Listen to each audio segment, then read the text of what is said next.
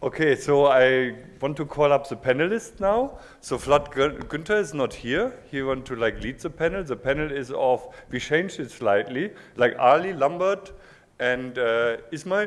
And can you come here for the panel, please? Yeah, you want, okay, yeah. Yeah, is that okay? Yeah, we just take a seat here, okay?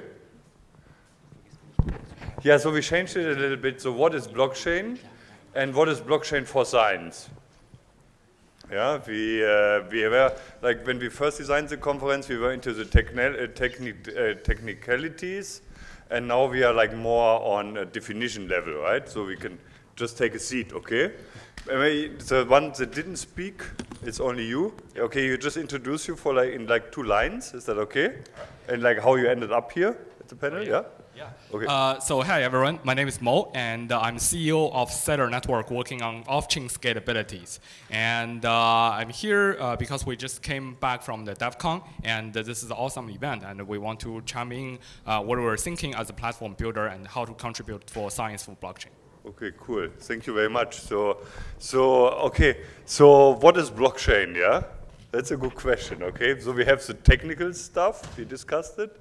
And I just want to like ask you said like one limitation is energy consumption. Yes. And do we all agree with that? Like this is like true for certain blockchain setups, right? True. It's not because I just mentioned energy consumption of the well-established systems like Bitcoin or Ethereum.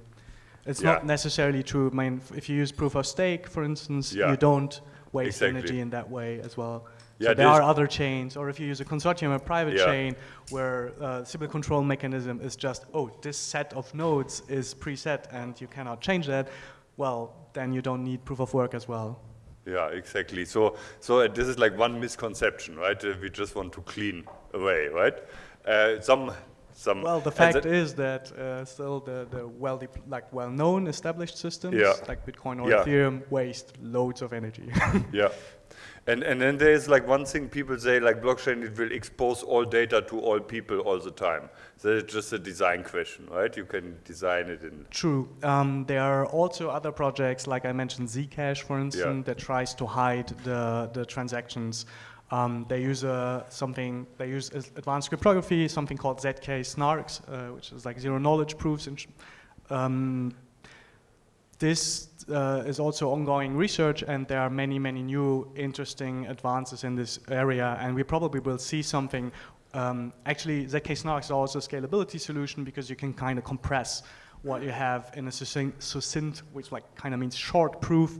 What happened. So if you think of state transitions, you could also have a short proof, like from the genesis block to the current block, what happened in this time using ZK snarks. So there's loads, as I said, there's ongoing research, but there's loads of things going on there. Yeah. And the cool thing about ZK snarks is it doesn't only solve privacy, but also scalability.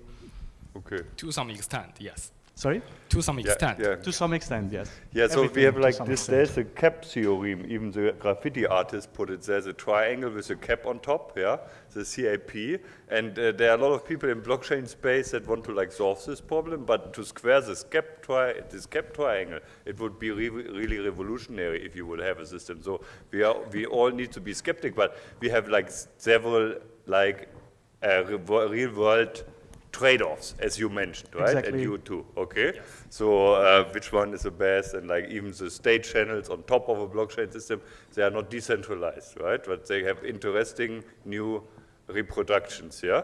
So these are, I'm pretty fine with all the technical things that we discussed in terms of blockchain up until now, right?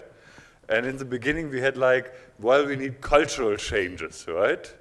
So where do we see blockchain in science that we can like support cultural changes in science? Well, we have like the time stamping now. Well, we could like also send our hashes to Elsevier, right?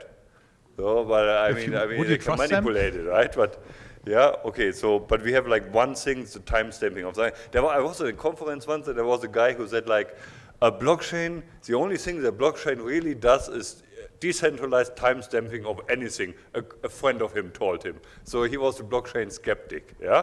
Blockchain application in science, okay? I think it's great, and this is a right thing. Blockchain does timestamping in a decentralized way. And it's as good as saying the internet is only good for sending bytes around, right? It's as useful as useless, yeah? So, okay, it depends on what we timestamp and what we do with the data on top, yeah? And I would argue that actually blockchain can offer a lot more than just timestamping. And in the specific context of science and scientific research, you know, there's a lot of things we can do on the crypto economic side. And the one specific topic that I want to introduce to the audience is something called token curated registry, TCR. Yeah, this is good. We heard talk about this, and this brings us to the crypto economy, right? This whole new token stuff. So you would summarize that under blockchain too? Includes the crypto economy? Yeah. Under the term? You know, just to give a brief overview of it. Yeah. Okay, sorry. Yeah, no problem. So just to give a quick overview of TCR. What is TCR? You can think. We will have this later. We will have this tomorrow. Oh. It's a perfect. We will have a talk on that. Oh, okay. Yeah. So no. I just want to let's talk on the level what is blockchain and we will summarize crypto economy about it. Yeah. Sure. Yeah. So we will have a talk on that tomorrow. Yeah. Okay. Yeah. Sorry. Yeah, and so I would say then blockchain is a new way. There was this thing. Blockchain can be used for everything, and blockchain is not useful for everything. You know, we have these both things. And I think it comes of, do you agree with the statement? It's blockchain is just a new way to organize all online stuff, right? So and if you can represent something online, like fashion, like science, like anything, basically, right, you could do it in a blockchain way, right? So what does this represent to you?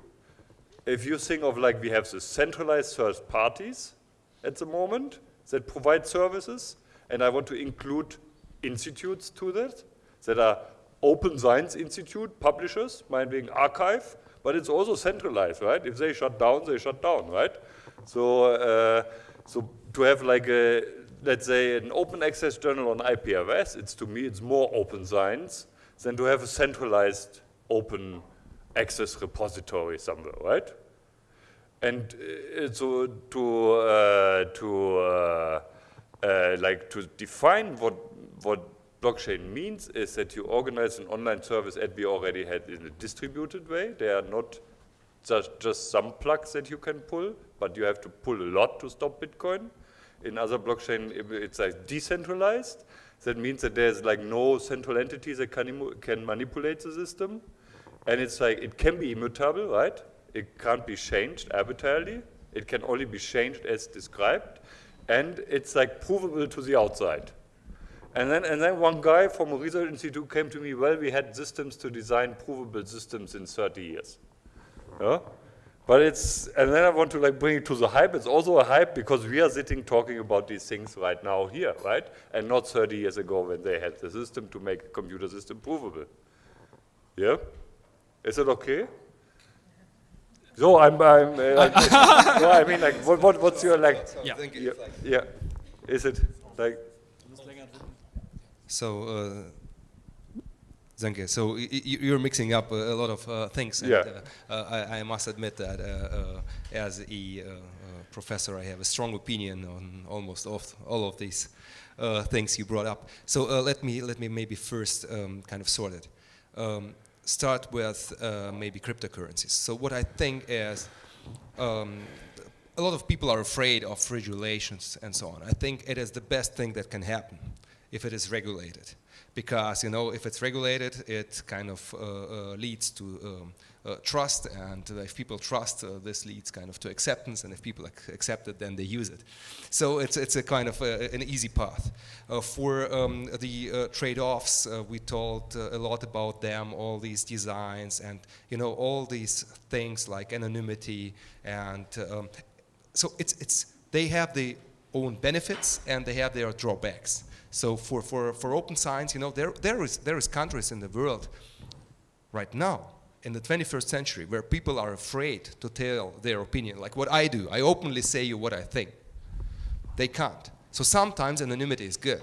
because then they can timestamp that they were the first who brought up the idea, and they don't have to be afraid that they will have some negative consequence because of saying this. On the other side, anonymity is sometimes criticized, because, you know, if we kind of publish a scientific paper and somebody criticizes it, even maybe without reasons or with good reasons, but it's done not in a polite way because of this anonymity, it's sometimes also not good. So everything has its benefits and its drawbacks, and it depends on the context. And that's what I kind of struggle with here, guys, is that we mix it up. As Sönke, this was the best introduction. Okay. Yeah, we perfect. mix it up. I told you in the end of my talk, open science is quite big. And I don't need a particular specific kind of use case we should talk about, but it is completely different where what matters. And for sure, for every of the single questions, I guess blockchain may, or kind of the underlying technology, DLT, may provide some opportunities that we maybe could go for. Okay, thanks. I mean, there are a lot of ways you can think of blockchain. You can think about blockchain from a technology point of view, which is like a kind of a decentralized ledger or decentralized state machine progression. But another way you can think about blockchain is from like an application point of view, right? So from the communication, from the scientific society, and also like in this community, the way I would like to say blockchain is basically a way to create the decentralized trust. Right, so it's basically this thing that can create trust among mutually untrusted parties in the in the old world, right? So you and I cannot trust each other, and for example, in the timestamping case you mentioned, if we have like a notary service, maybe you cannot even trust any notary service in the beginning if it is like a huge Nobel, bonding discovery. But with blockchain, you can actually trust that this thing actually happened. And with TCR, the same thing, that you can basically create kind of this kind of decentralized trust among untrusted party. So if that is like a one-sentence definition I would give for blockchain to this community. But do we have a trust problem? Like if I submit my paper to a publisher and it will like be received on this date, we trust them, right? I mean, there's no scientist that argues with Springer like putting a wrong timestamp on my paper. There are cases where people submitted their papers to conferences, and then the peer reviewer, they really liked the idea so much that they declined the paper and published it themselves. So this is documented. That really happened. Okay. That's why we also have an extension for an open journal submission system, so that when you submit your paper to a conference, it's automatically timestamped. Yeah. I have to add, Bella, you're absolutely right. And you know what? Why we need sometimes blockchain or this trustless trust in our community, in the scientific community? Because we scientists, per definition, per principles, per our identity, don't trust each other. Even me on my own, if I don't know the authors, if they are not coming from the institution I kind of am aware of, if they are not publishing in a journal I trust, I read, I don't even take a look at the paper. And that's might be bad. That's maybe evil, because maybe they have kind of something in it that is just true. But this would solve a lot of problems. And the cases Bella mentioned, they are really true. It's so sad that they are true. I think it's very true, and it's good that we are skeptical. I mean, just in the news a few days ago, they found out that there was a bug in Bitcoin that would have made, under some circumstances, double spending possible. Yeah, I mean, that's something we all agree. Of course, that's not possible with Bitcoin. But even in such a system, it was designed to achieve that it was possible. So we have to be skeptical. We can like. Okay, Lambert, do you want to add something? Yeah, let me maybe introduce to give a little bit of another perspective on why we benefit from this trustlessness of a protocol. Let me introduce an example of blockchain in another but close field, and that is higher education. So since 2 years or so, you have several institutions worldwide who notarize, allow people to notarize educational certificates, so for instance diploma and so on a blockchain. And this is huge. Imagine a country like Malta, they even changed their legislation to support this. And why do they do this? As you maybe know, Malta has like hundreds or thousands of language schools for some weird reason. I never get this why, but for some reason it's hugely popular to travel to Malta and learn some language. So, but what happens now is some school, some language school goes down the drain. Yes. Or take, for instance, Hungary. They just outlawed one major university within their country for political reasons. So there are lots of reasons why you do not have this, want to rely on the trust relationship to your alma mater on the long run, but instead have a proof that you received some certificate on the blockchain. And this is a well-established case. They even have standards governing this use case and so on. And we can learn a lot from this. Imagine this kind of autonomy for learners applied to researchers, that they literally own the transactions between them. And there it's not about receiving a grade for your diploma, but it's about other forms of assessment, like, for instance, peer review. Yes. And this is super important. Or you submit an idea, right? And you can collect likes for the idea, for example, yeah? Or people like retweet your idea, right? And then we can, like in blockchain world, we could create new economies around that, yeah? This is not possible in ResearchGate because we know that ResearchGate people can sit down in theory, or Springer Nature people or Elsevier people, and can change the likes with their admin password in the database, right? This is super important, Sönke, because as a librarian, I'm very much concerned about the economy of information markets. And this has potentially a huge impact of how these markets work. Because if you imagine a world where like learners own their certificates, where researchers own all kinds of transactions between them, yeah, in a very literal sense, not in this figurative meaning of, oh, we have some kind of peer-to-peer network. No, literally, yes, they own this. Then you have these kinds of information potentially as a commons. So people can build their business models for like delivering analysis of this data and so on upon this, but there is no privileged access to this kind of information. And this is a huge difference to what happens today. Day by day, we rely on closed platforms. We got used to it, right? And these valuable branded platforms, they have privileged access to certain types of information, and they make use of it. And we can bring, so this is my hope at least, right? An end to this. So there's a decentralization, right? We don't have a central third party anymore that can manipulate the data, right? Who owns the data? Then they don't own it anymore, right? I mean, but this brings problems as well, right? If you don't have a centralized entity that can manipulate the data anymore, then we don't have a centralized entity that can manipulate the data anymore. And this is like, the problem is like, whoever has like experience with running an internet service is like understands how hard it is to maintain the database in a state that it's useful to the people. You don't want to have 300 articles, the same articles with different numbers or identities, right? They're like, at big companies like Facebook, there are a lot of mechanical Turks working to cleaning up the database so that it's useful, right? If we don't have this anymore, we need to like build game incentives, structures around so that people maintain a good database. And that's a tough problem for many things, right? For Bitcoin transaction, it's easy, right? In a way, you really have to re-establish trust and reinvent some aspects of information markets. And make it so that the people decentralized become curator of this data, of this service, right? And there are we have projects that work on this, and they understand that it's a tough problem. Yeah. So maybe centralized, decentralized services will be combined in the future, or we'll see like centralized services exist for low-value transactions, and for high-value transactions like grant money distribution and things, we might have a blockchainified thing.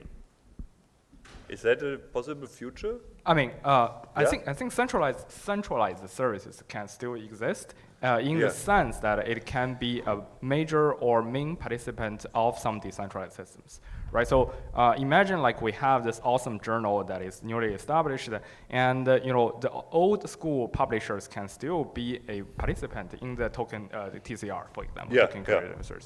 And this is like entirely possible. Yeah, okay, cool, yeah. Yeah. I wanted to add some more skepticism to this whole decentralization idea. For instance, if you trust a well-established institution, for instance, your bank, and you lose your credit card, or someone tampers with your credit card and buys something, you can go and complain and get your money back.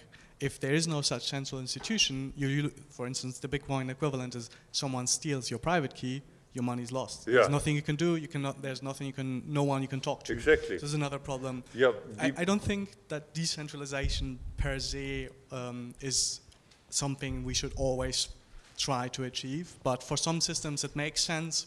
For some systems it makes sense to decentralize trust. For some systems it might not make much sense. And I'm pretty sure that both concepts will still exist in the future, decentralized and centralized systems. Probably we have to make sure that the centralized data processing systems, that they don't have full access to the data as well, because privacy is becoming more and more of a concern. So there's where cryptography comes in. So I myself don't really trust institutions or academic institutions necessarily as well, but I trust the math behind the things we are doing. So I trust the cryptography that we're using, and for instance, I mean, the Bitcoin paper itself is not, it might come from a well-established institution, but at least it's not labeled as if it was coming from a well-established institution. And look at Ethereum, there's like an 18-year-old guy who said like, oh, maybe we can replace the scripting language and make this Turing complete. Oh, and then he got money from Thiel Foundation, boom, there's Ethereum. This is also not a well-established institution. So, I mean, yeah. I think we will still need established institutions and central authorities to some extent, but for important things, and especially where it's feasible and not expensive, we should aim for decentralization. But I think the trust will change. I want to give one example. We know about these manipulations with car engines, the diesel scandal. And I don't think that something like this will happen again, because nowadays, I mean, there were a lot of people that were involved. Technicians, people that wrote the code, people that tested the code. A lot of people knew about that, but it could kept secret for several years. But nowadays, for example, with the service I presented with your mobile phone, even if you're just the person that, I don't know, serves or changes the water bottles in the meeting room, and if you hear, okay, this team here is discussing a possibility to manipulate this kind of data. You could make a small voice note and say, I was just in a meeting attending, and they were discussing that they kind of manipulate the data from engines. And if this would be documented in the blockchain, then these big companies that were involved in this kind of fraud, they would have to pay billions more in fines. So I think by having this kind of transparency and the possibility to timestamp any kind of data, people will have to be more honest, or they will have to pay really high fines in the future. So first I want to say that in most parts I agree with Ismail and Bela. So Bela, I think there, you know, it's like in Star Wars, if I stay with movies, there is always a dark side. There will be always people who will try to do something bad. Or they will for money, or I don't know. Successful. So I wouldn't go so far so to say that something like this would never happen. Maybe it will not take years that we will kind of get knowledge of it, or maybe it will be in different settings. But so like, you know, never say never. What Ismail said, I really liked it, and I would like to come back to the decentralization question by you, Sanke. So I think that we should go step by step here. So I think what we will observe during the next years will be kind of such hybrid approaches. We will have kind of central parties, big parties, who still do the work, and they of course get incentives for it. But they will combine it with some decentralization, that they will involve all other parties to participate. They just need seconds to verify that the central party is acting according to the rules. So there is somebody who has to provide computing and storage power, there is somebody who has to do something. And there is incentives, like in Bitcoin or other incentives, and there will be kind of these hybrid approaches that they will open it up, like through a blockchain, that if they kind of, compute the hash value, they will do it, because of course they will get something for it. But it will take seconds for everybody who wants to see that they do it right. And it's not only about hash value, it's all about these processes. And I think this is what will be the next step, this combination. So it's not like, tomorrow there's only blockchains and there's no central parties anymore. It will combination. We will see some kind of central parties going down. We will see some central parties rising up who really better understand the new idea. It's like with the internet, Some parties won, some parties lost. It's always winners and losers. Yeah. Let me expand a little bit on that. This is super interesting. I think when we go further into the implications of making up these game-like incentivation rules that smart contracts are most often about, right? And to regulate parts of real life through this made-up games, right? Then we are quickly we have to be concerned about and dark and potentially dangerous sides of these games as well. So for instance, there's a very well-established notion in the economic research on commons, that when you have some activity that so far is done out of an intrinsic motivation, take for instance things like Wikipedia or so, and when you introduce to such a system a monetary incentive, you can easily destroy the system. Get it, right? So think about what we do, and this is not easy. This is not an easy yes or no question, right? But many of the systems we hear about today and tomorrow are about introducing monetary incentives to things like peer review. Yeah. And as you know, so far this works just from the motivational standpoint, more like Wikipedia, yeah. You feel inclined to give back to your researchers, your peers community by doing peer review. So this is really something we have to keep in mind. And this is why I'm grateful for people like Alexander von Humboldt Institute, because they are doing this kind of qualitative research that we urgently need next to developing technical solutions, right, about this kind of questions. Very good. And I would like you to take the responsibility, because, there is libraries, so we as society, we as people pay taxes for society to spend this money on something society thinks is crucial, like doing research, like educating people. You have money to provide this computing and storage power to run these kind of databases without looking for other incentive mechanisms. So if we as society decide that it's worse for us to have something like Wikipedia is great, and it's also chronologically ordered, you can see the whole chronology of all the articles.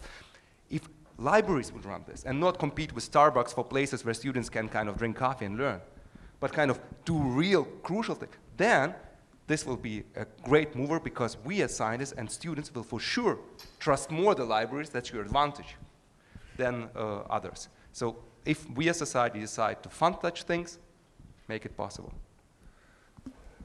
I think these are a great point, but I would like respectfully, argue against the cautious thing you mentioned about like gamifying economic incentive and monetary incentive. I think having blockchain govern something called crypto economics is actually extremely beneficial. Maybe we're still in the early stage, but we're moving to the right direction. The reason for that is what is crypto economics? Is really economics plus code. And that code actually dominates and explicitly tell everyone how this economic mechanism is going to work. And I think that is about 100 times better than what we have today, which is a very ambiguous, obscure way of governing the economic mechanisms.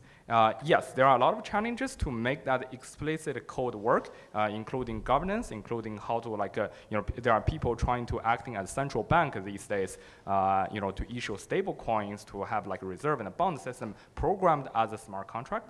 But these mechanisms, I think, could work and could work better than today because it is transparent, basically. Talking about the society, I would like the experts, what's your opinion about how soon can we expect a technology based on blockchain so that elections, local, provincial or national level, starts to become a little more real participatory democracy?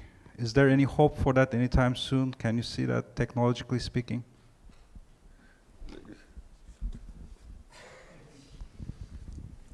I would say the technology is far enough, and I think also when we think about the elections in Spain, you know, when they wanted to get independent, if we think about how everything would have worked out differently if this technology would already be in the hands of the normal person. I mean, what did the government do? They sent police forces to ensure that people couldn't go to these election rooms. But if you were able to vote without going anywhere, then maybe the whole outcome would have been differently. So it really, I think your question is a really good one, because blockchain technology can have a huge impact on other society questions as well. Okay, but let's stay with science and research, okay? We can like say vote on a good idea, okay? Elect the next good flying concept, okay? Yeah. Okay, yeah, so it's opened up basically, yeah. Alexander, yeah? I'll have to go back to the election just for this one comment. So it's actually happening already. I just wanted to say that the mayor of Zug, so where our company is super forward thinking, and there were already possibilities for people, because Switzerland is extremely democratic, so to go and to vote on some local aspects. Actually, taking this election example, it's cool, and it's like blockchain, and I completely agree to timestamp the things that, but there's one big problem that is unsolved, and that is in the science world the same problem, that blockchain is not about replacing trusted third parties or get completely rid of them, but we have to have new third parties for the real world blockchain interfaces, and one of this is the identity problem. So even the mayor of Zug has to find a way to prove the identity of somebody to participate in the election, right? So, and we have this example, and we talk about this, right? And then we have the problem of how do we feed data into a blockchainified, totally immutable data set or whatever if we can't trust the sensor, right? We have a talk on this. We have a talk on identity, and we should focus on these discussions as well. And then, okay. And then I want to include one more thing into blockchain, all blockchain, and this is new ways to look at data. Yeah, it's there are projects that deal with today there's this one thing, and James said it once in a good way. Today we give data, we trust somebody with the data to do everything with it, and just give them some data. So we give some data very carefully, in most of the case in research world, right? To somebody to do everything with it, right? So in the future, we might end up in a point where we give all data to an entity that can only do something with it, and very constrained things. So think of sending all blood pressure data of all patients of Berlin, it's my favorite example, to a smart contract, and the internal review board, IRB board, can carefully review the smart contract and can see line by line that this smart contract is only able to release average blood pressure with a 4 weeks delay of all Berliners, for example. That would be a cool new way, right? I know that it's at the moment it's not possible, because the smart contract will leak the data to every node that evaluates the smart contract. But there are publications, and then we get into trusted hardware and everything.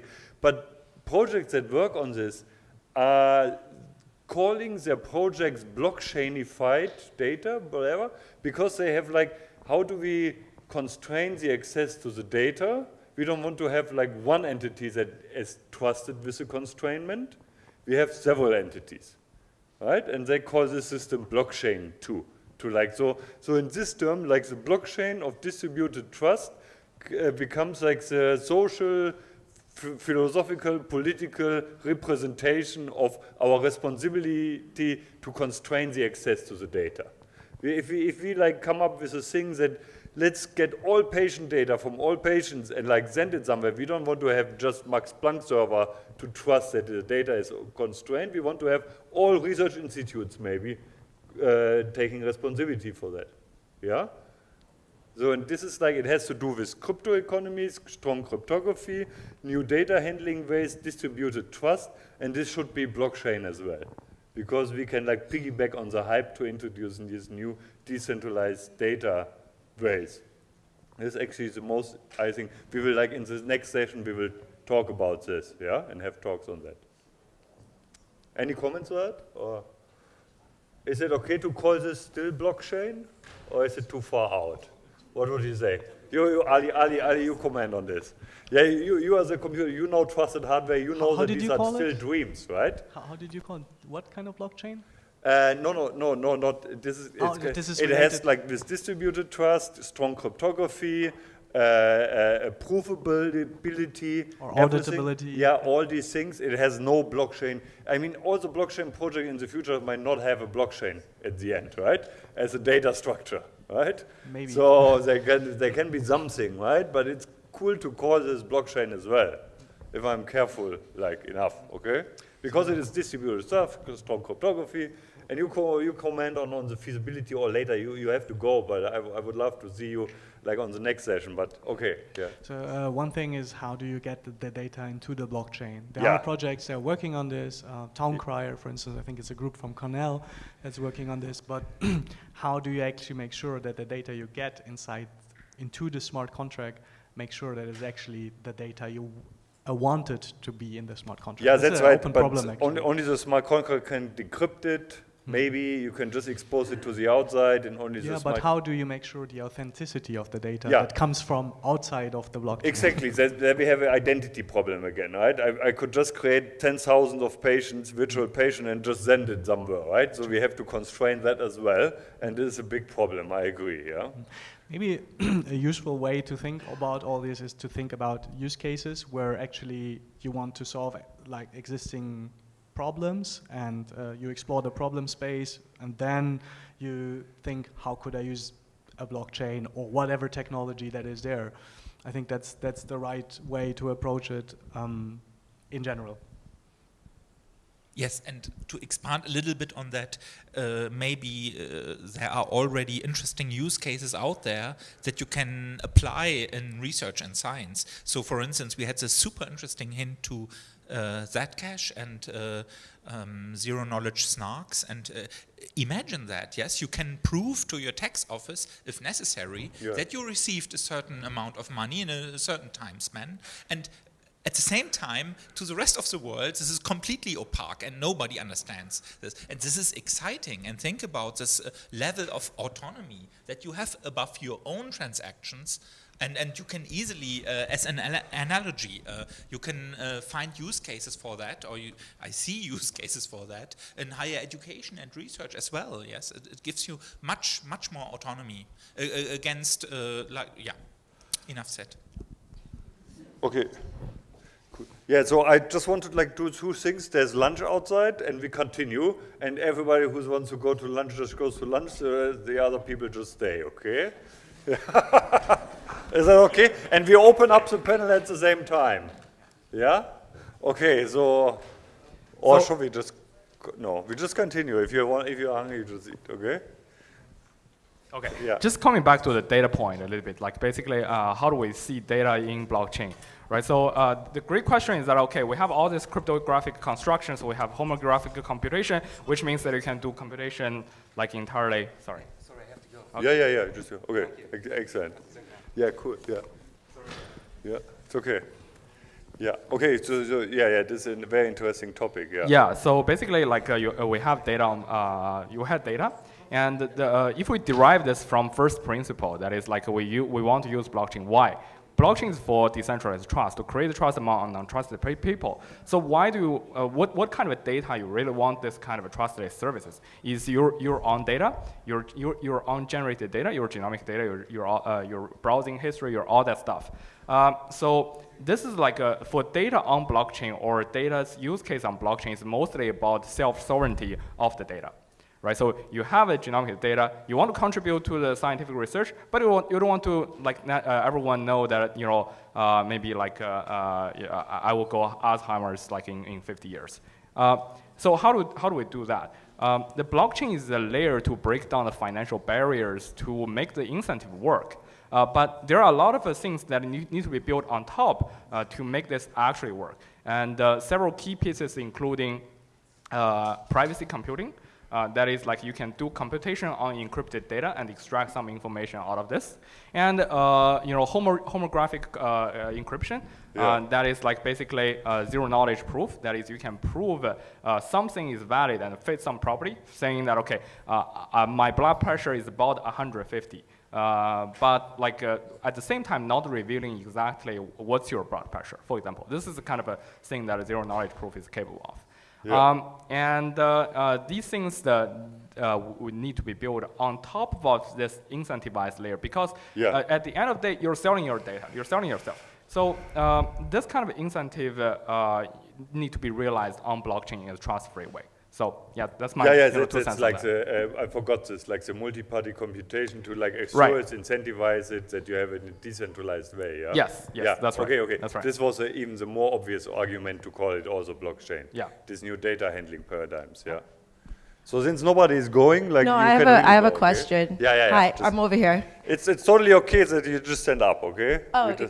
I mean like for lunch. Sorry. Cool. It's totally okay that you can stand up. Yeah, they're really like sitting. I'm a little bit confused about this conference because I'm hearing, I love that we're talking about blockchain and everything like that, but it was my impression that was going to be, how is blockchain going to help us in science with all the problems that we really have? And from what I'm hearing is that there's all this great technology, but I'm not hearing a lot of how are you going to solve professors not getting tenure because there's so many people still not, they're not leaving. How are they going to solve the paywall problems? How are we going to help people in countries in like Brazil? They're not trusted, their research is not trusted just because they're not at Max Planck, for example, right? So I'm just saying, right, you you have to move as a scientist to be, these are the actual problems in science that we really want to solve. So how is blockchain going to help us? Yeah, good question.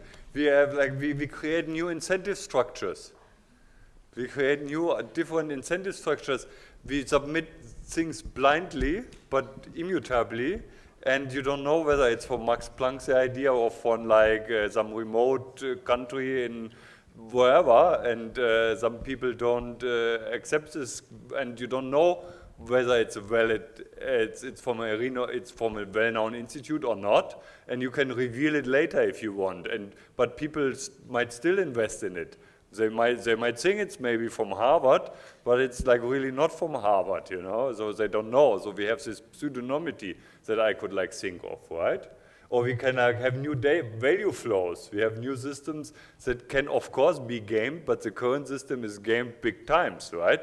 But we just have like changing incentivization structures that we can easily build on top of blockchain systems, because today we only have like 1, 2, 3 systems.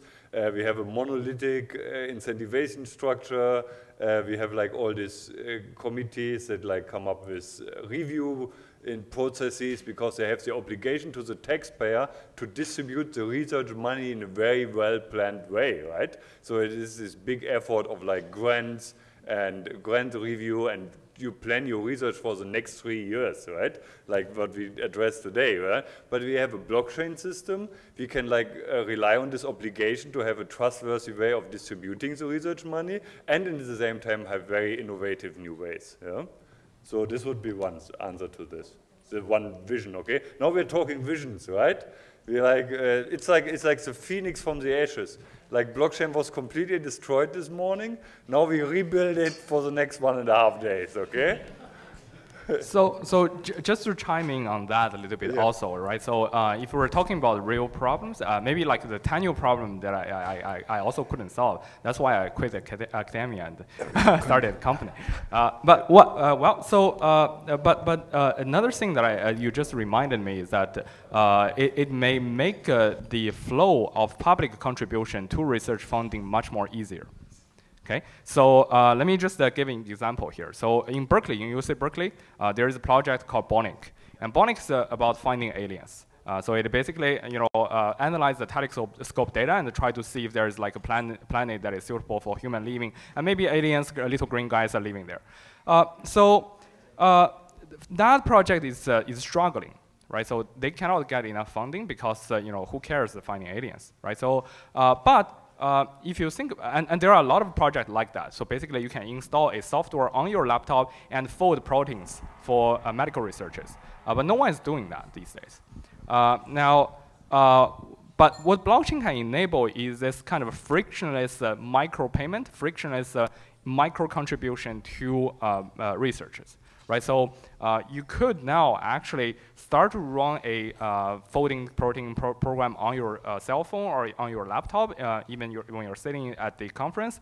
And at the same time, some rich guy or some like a research institution who has money can directly fund this process by giving you cryptocurrency, because the cryptocurrency entire friction to cross financial barriers and financial silos are so low that it's not becoming a problem if you're just doing like $1 of work. You can do $1 of work and still get paid, but you just couldn't do it today because of the financial barriers. And that's kind of the thing. That's just one thing that can immediately make me think of how this can help research. We have to close the panel. All right. Lunch. Okay.